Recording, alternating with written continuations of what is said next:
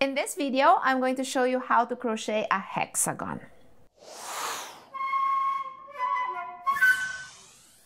So I have a series of 4 videos that you can watch to accomplish these 3 beautiful little things.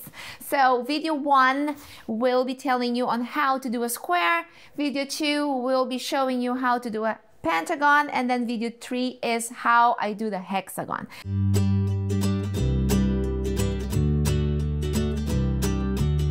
With a hook size 3.75 millimeters and with yarn that is size 3, also known as sport or sport weight, go ahead and chain 5. My first 3 chains always become my knot. 2, 3, so I hold and I pull the string and I have 1 chain already done. Now I have 2, 3, 4 and 5. Very good. I join this to the beginning of the first chain with a slip stitch right there. So now I form the ring and I need to make sure that I really see the center of this ring right there.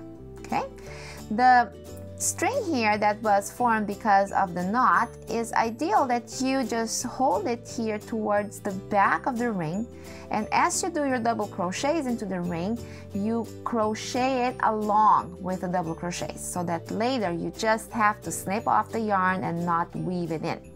Okay, let's do row 1 and you chain 3. 1, 2, 3.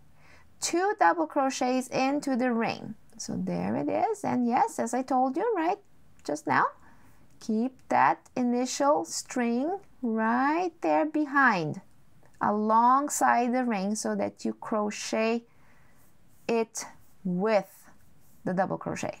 Okay, now I formed a group of 3 double crochets. Now consider the first 3 chains as a double crochet. All right, technically it's not, but the size is the same as a double crochet, so you need to consider it as a double crochet. Chain 2 and then another 3 double crochets into the ring.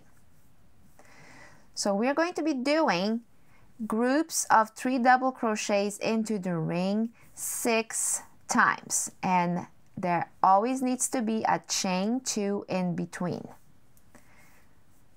So this is my 3rd group. I'm going to slightly pass forward here because I think the idea here is very straightforward. Yes? There we go. All right, so row 1 almost done. So I did 1, 2, 3, 4, 5, 6 groups of 3 double crochets all around. And between each group, I have chain 2s.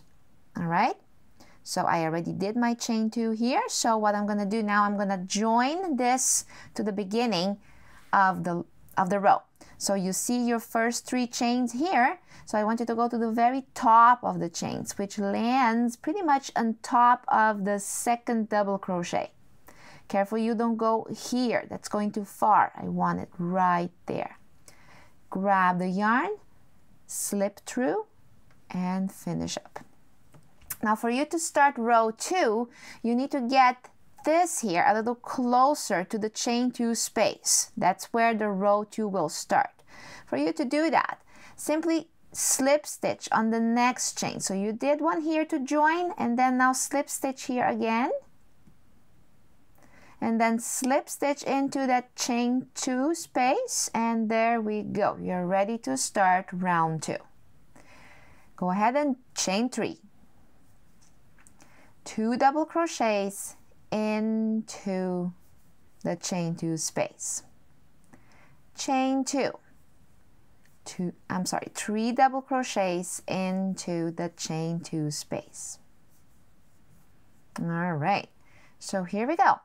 I am doing the corners here. So round 1 set you up to make the 6 corners that a hexagon needs. 1, 2, 3, 4, 5, and 6. All right, so the chain 2 spaces are always going to be your corners. And in every corner, you're going to build this group, a group of 3 double crochets, chain 2, and 3 double crochets. So I did my first corner. Now before I start working on my next corner, I need to make sure I chain 1. And now I go to the chain 2 space and I do 3 double crochets right there.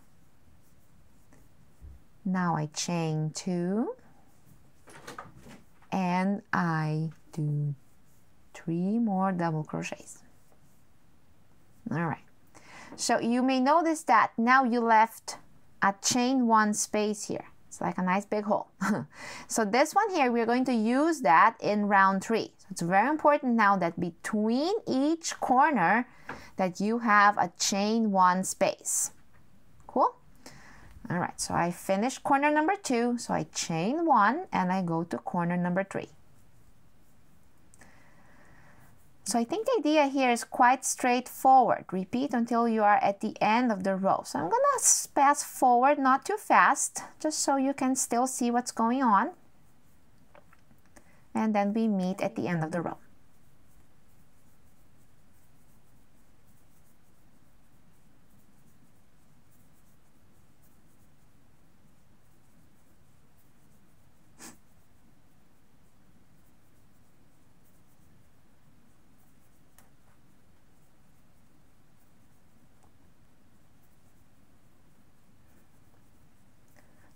All right, so there we go. I finished row 2. So now you can clearly see 6 corners. 1, 2, and 1, 2, 3, 4, 5, and 6. But not only the corners, you also see these chain 1 spaces in between the corners. And those are very important now for row 3. So before we get to row 3, let's do the joining here.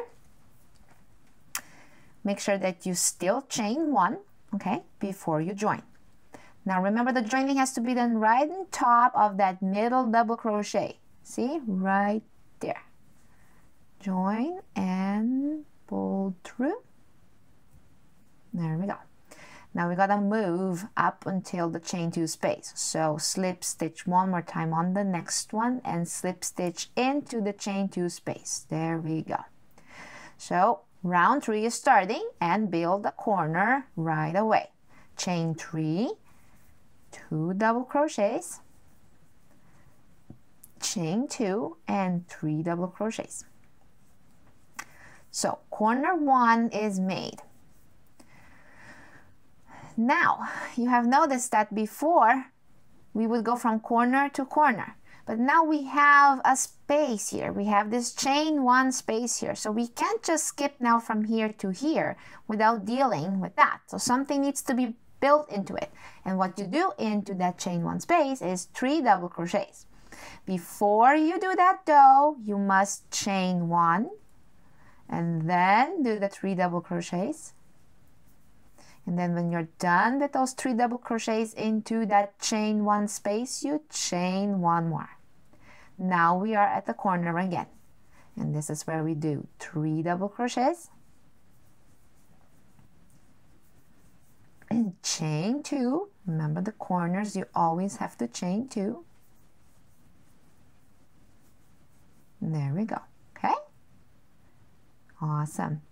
Now you have to deal with it throughout the entire round. So there will be a couple chain 1 spaces for you to fill and the corners. Remember, corners always need a chain 2.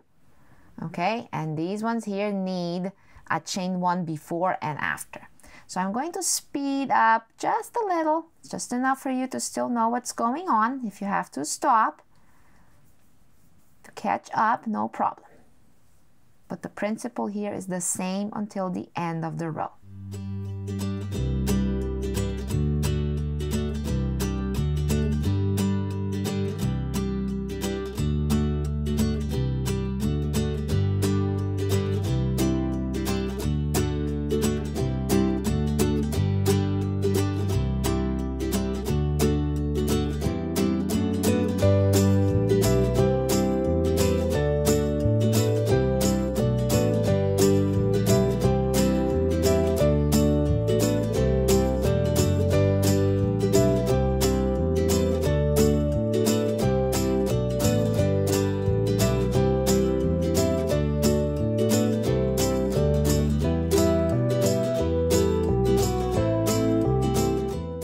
So almost done. We are doing another group of 3 here, and then you are done with a round. So for this ornament you only need 3 rounds. That's it. So chain 1, join right there on the top of the middle double crochet there, and then you finish it off by cutting the string and pull through.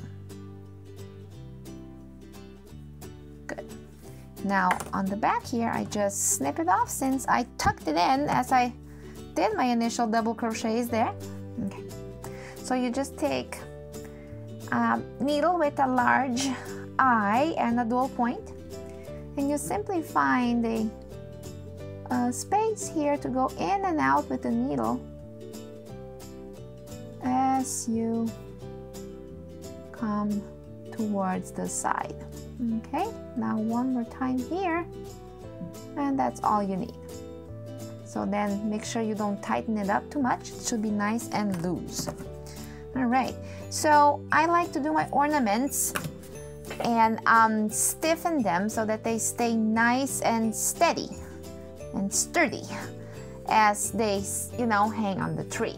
So on the video that shows on the screen right now, you can go ahead and watch how I stiffen them and how I finish up the ornament.